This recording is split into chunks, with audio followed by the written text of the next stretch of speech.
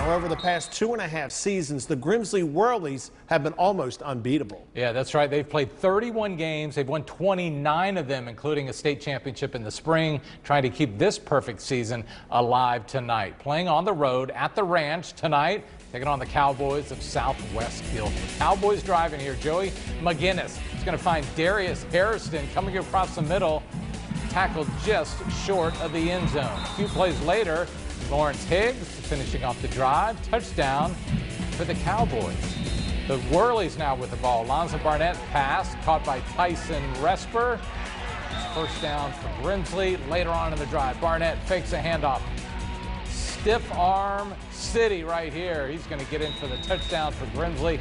Cowboys with the ball late first half. Joey McGinnis is going to the end zone. Check out Xavier Bass is there.